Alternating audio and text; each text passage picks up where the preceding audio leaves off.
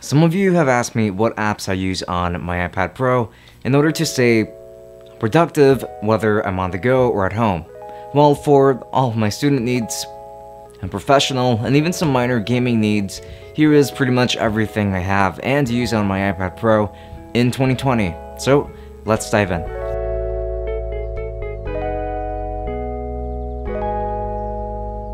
And alright, so let's go ahead and explore what's currently on my iPad Pro. So I suppose that for now we can go ahead and start off with everything that's up here. And for the most part, you're just going to find the pretty basic Apple apps, like you have FaceTime, the calendar, clock, home, photos, you got camera, reminders, you've also got contacts, you've got maps, you got Find My iPad in this case, you got the App Store, which I've been using a lot more frequently, and you can tell by just how many apps I've been downloading across the board. By the way, this is the 256 gig version, and it's also the cellular model, and this iPad can obviously support all of these apps and pretty much anything I would need to do off of them, though I kind of prefer to keep things on a separate medium. But anyway, you have news and then other things. I decided to keep my productivity based software right here, actually right at the front. So we got Luma Fusion. This is the application I use obviously to edit my videos on the go. I don't always edit on the iPad, but usually when I do, it's because I'm on the go and editing on my laptop. While my laptop is more powerful and it supports more powerful software, it just tends to lag behind quite a bit when it comes to timeline performance in particular. So I'm just very efficient on the iPad when it comes to just editing here and things like that. This is one of the reviews I was preparing before. I haven't edited anything on the iPad in some time. I've kind of moved almost entirely to DaVinci Resolve ever since we got quarantined. So for the most part, yeah, the iPad hasn't been editing too many of my videos, but when I've had to, performance and the timeline and just editing has been absolutely wonderful. Luma Fusion is really amazing for that. The only thing that it's missing is really a video stabilizer. However, as a solution to that, I downloaded this application called Mujo, which is used for actually just that. So then you would take a piece of footage, throw it in there, and then you would be able to stabilize it to where it's content. Over here, just have the free version, and it's not that effective as is, but if you get the paid version, you can get more out of it for sure. I think you got Affinity Photo. This is the program that I use to edit my thumbnails, usually, especially when I just started editing off of the iPad. This is, for example, a thumbnail that I had prepared for the iPad Pro. Beforehand, I've been using this instead of the Photoshop app because I'm trying to distance myself a little bit from the Adobe suite, though not really entirely. You can't really escape it as a creative professional. You have a darkroom, which is supposed to be the substitute to Lightroom, but I haven't fiddled around with it too much, though I do hear that it is pretty good, but I don't even use Lightroom all that often, really. So not much to show there. Then there's Procreate. This program I use very often, actually, and that's because as an animation major in school, I don't really work on too many stills or anything like that. At least I don't anymore, since I've had to focus a lot more on animation. I've been using the iPad to help me prepare for some of the other animated sequences for my thesis. So I do some of my animations here. So if I go ahead and let this play out, for example, you'll see that it's just a pretty simple fight scene, at the very least, just one part of it.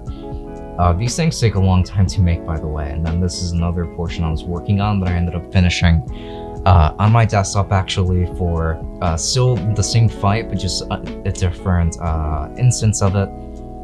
So yeah, but for stills, I mean, I tried this really bad sketch of Noctis. For the most part, again, I've really just been focusing on animation, but this program is incredibly powerful.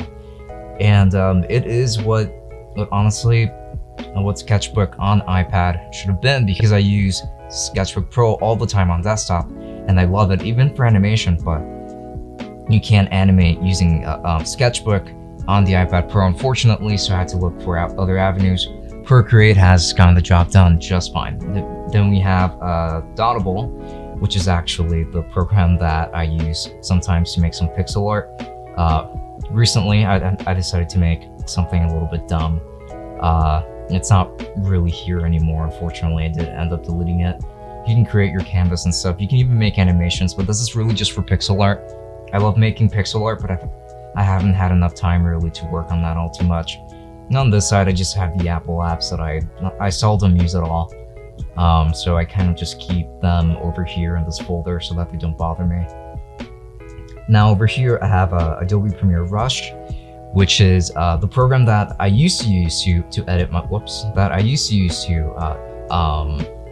edit my videos on the iPad, but this program is so unbelievably limited that I pretty much just had to drop it. I decided to just go ahead and get Luma Fusion, just pay for that out of pocket, because the 30 bucks of actually being productive is worth it in comparison to getting this program for free from my school, but then being severely neutered and not really being able to get as productive.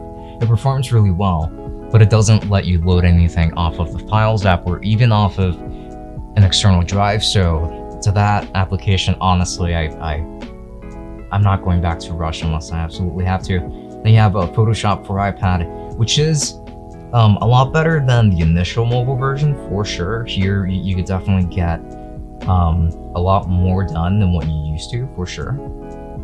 You have a lot more tools, but this is still maybe 20% at best of what actual Photoshop can offer, and it's still very neutered.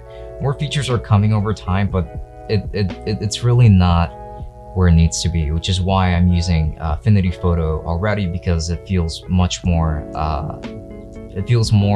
full-fledged than Photoshop on iPad, or the full version like they call it. You also have Lightroom over here, which I don't use all that often, but I do still keep it around.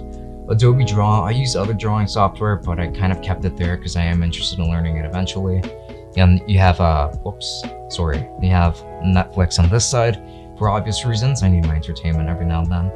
You have Amazon, I shop a lot from Amazon. That's where I get a lot of my review units actually, whenever I buy anything. Spark Post, I haven't really used all that much, or Spark Page. So these two programs actually have to do with website design, if I'm not mistaken, but they're going to come in handy later on when I'm working on a website. You have Adobe Fresco, which is also for drawing, but I haven't had too much time for that as of late, so I kind of just left that the way that it is. You have Hulu over here. Haven't used Hulu in a while. HBO Now, I pretty much only got for Game of Thrones. Haven't used it in a long time either. Prime Videos, I'm a Prime member, so I figured I might as well download it, even though I don't really watch much off of it. So then over here, you actually have Steam Link. On the iPad, you can actually stream from your stream library on your PC all the way to your iPad, and you can game on it just fine. And I mean, depending on your internet connection, just how close you are to it, it does actually perform really well, so I do like having that for playing those desktop games on the iPad. But again, they have to be streamed, so I don't use it all that often. Discord, obviously, it's an app that kind of has to be there. The Creative Cloud, I keep that there just for safekeeping, managing my cloud storage in regards to the Adobe apps and stuff. Duolingo is a program for learning different languages.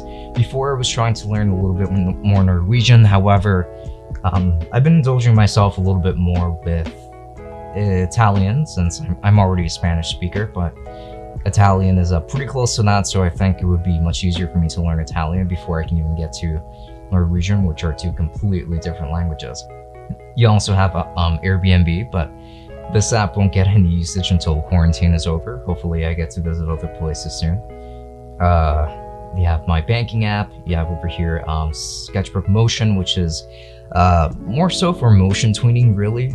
It is an animated version of Sketchbook, but it's not really frame-by-frame animation, so I seldom use it. Sketchbook, I use it mostly for those still drawings, though again, I haven't done too many of those in a while. Shaper 3D, this is again just a 3D modeling software. It's not really that amazing. I don't love it all that much. This folder is actually just for work, and this is the games folder. This is actually just for the games I was testing back when I did my gaming on the iPad Pro kind of experience video. Here I have other Adobe apps that I do plan on testing out at some point, but I kind of just tossed them aside in there. Host party is for work since I've been working from home. And LED cord actually just has to do with my Zenmi Smart light panels. This is the app that I use to control them, and that has been very useful. This side, you just have actually just a couple of Google apps. You have the Assistant, Google Drive, AdSense, obviously, Outlook, Google Docs. You have eBay. I shop on eBay a lot too. QuadPay is my best friend. This is what I use to help make buying some review units easier, because it splits your payments in 4, which is really cool. No credit card required. You have this game over here, which is Dissidia Final Fantasy, but this is more so for mobile. And you have Verizon, since again this is a cellular tablet. And then over here on my dock, I actually have just, well, my messaging app, the Google Chrome app, I have the Files app. I have to keep that readily available. Gmail I use all the time. As you can see, that app is actually being filled up pretty well right now. I have Spotify. I listen to a ton of music here on Spotify.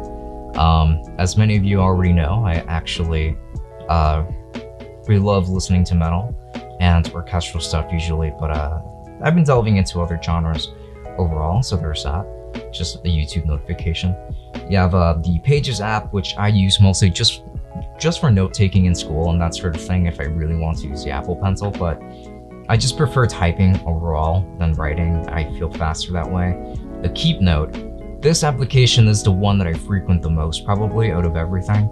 From all of these notes, this is what I use to actually write all of my Tech Summit scripts for the reviews, my plans for future videos, my schedule for the week and that sort of thing.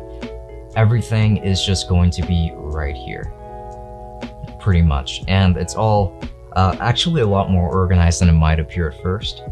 I can use this app on desktop, I can use it on my phone, I can use it on the iPad. It's just the easiest way of keeping all of my files in just one place.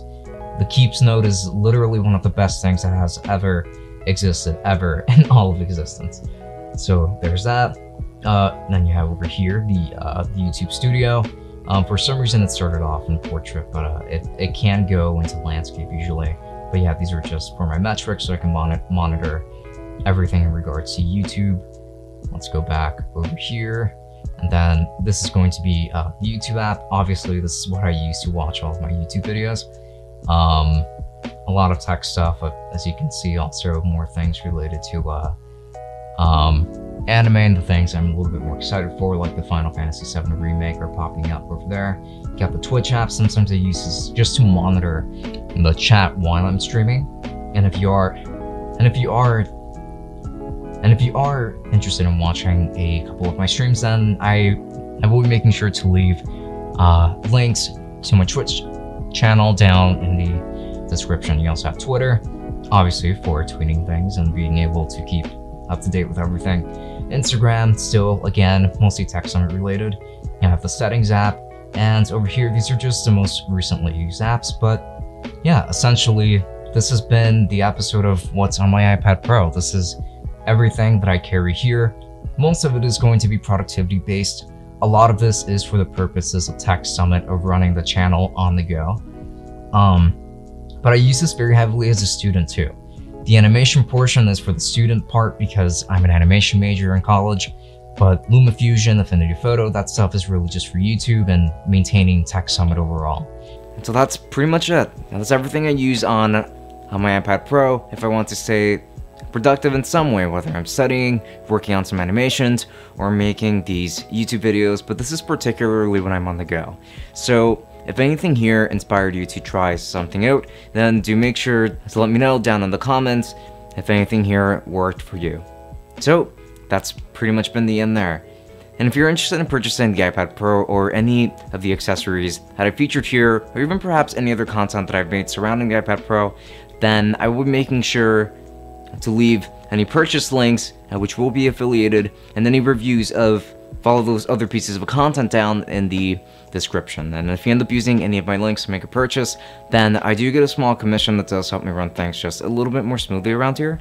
So if you were to use those, I would appreciate that quite a bit. And also, if you like me enough, then do make sure to follow me on Twitch, where I like to stream a couple of RPGs every now and then, and I usually do these every Friday and Saturday between 10 p.m. and 12 a.m.